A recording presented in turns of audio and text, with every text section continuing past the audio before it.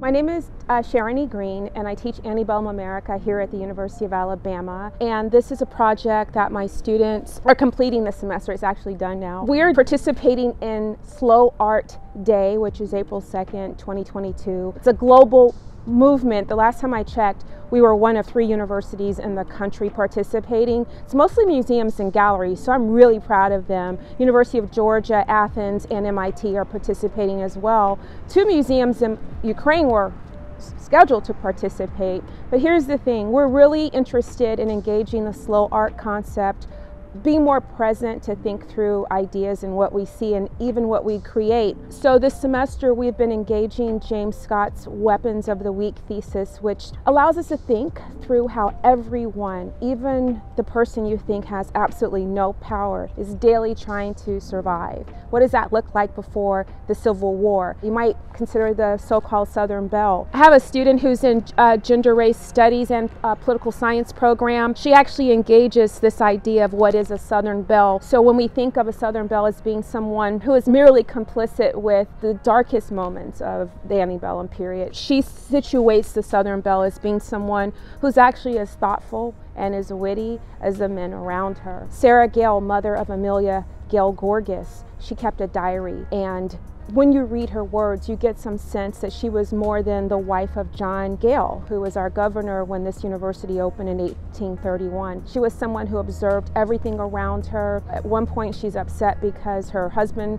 gave away things she inherited to pay off his drunken brother's debts. She kept that diary because she wanted her daughters to be stronger in the years ahead. And indeed, Amelia Gale Gorgas, for whom this house is named and for whom our library is named, if I got it right, when her husband got ill, Josiah, she was not only our university's librarian, she was the nurse and the postmistress. So this is like real girl power. So like, what does this mean with other historical actors in view, including Horace King, a once enslaved man who had the skills to design a lot of buildings and bridges here in the South that ushered in a more modern moment, with Senator Robert Jemison Jr., a planter, a slaveholder, which is really complicated. But they're thinking through how Horace was actually someone hired by a powerful senator.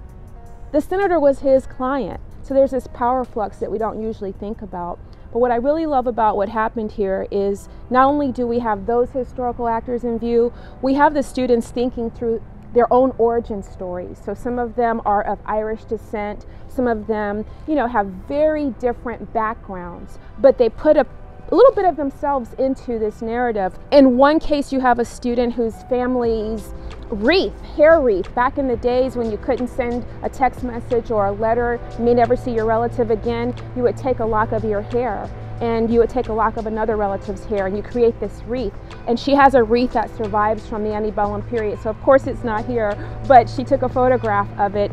And there are also heirlooms from her family, including an ancestor who was alive during the Civil War. The words that he wrote are on display too. We have students doing any number of things, including being thoughtful about the days through which we're living. One student, her burlap has "Peace, Please." She's someone who really wants to invite us to think about how we have more in common than we tend to think about. There's another student who also uses the word unity up there, and I think that they took the cue to reach across the aisle without being overtly obvious about it. I just said, we're going to build community. We have burlap partly because I craft a lot. So during the pandemic, I just wanted a couple of pieces of burlap, but one vendor sent me a box of burlap. I could literally sit in the box.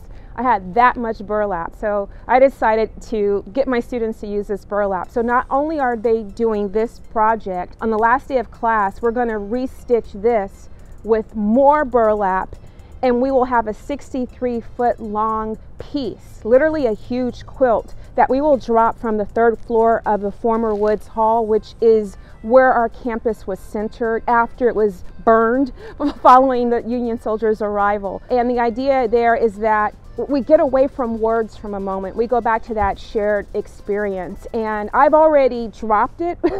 It's 63-foot long, trial run with my husband, who's also a professor here. It was a windy day and it was so beautiful. So in that way, we're engaging all kinds of things, what we see, what we hear, what we feel, and it doesn't even have to be explicit. And I think slow art allows you to do things like that. Of course, we're here in the South, and burlap is a big part of how we decorate. In fact, when we were first putting the initial pieces together on Manderson and on the former Woods Hall Quad, people thought we were planning a wedding and we were decorating for the wedding because burlap is everywhere. I was like, no, it's a student project, but they got it. We're here in the South where burlap reigns. With the burlap in particular, there are opportunities, and this is what I hope my students are getting out of it, to have a cue, and our cue in this case is Antebellum America, but also slow art, slowing down.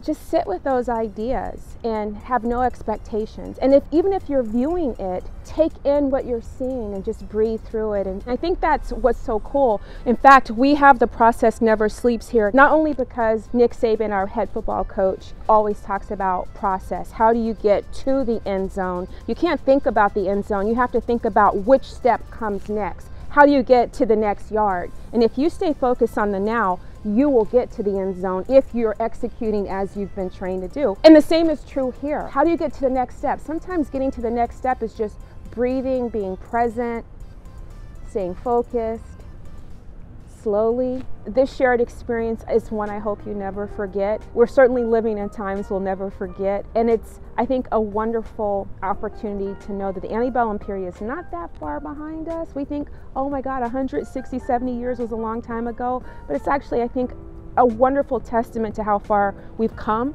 that we're actually spending time together this semester. So that's what it's all about. But we slowly think through these things. When I tell you only 2 days ago, some students who are like, I'll just write the essay, they're like, I want to do the burlap. So it was like absolutely funny to see them grab the burlap and within 48 hours create something that is going to, I hope, stay on their minds for the rest of their lives. Certainly when I was an undergrad, I had professors who challenged me in this way. And so I'm doing the same.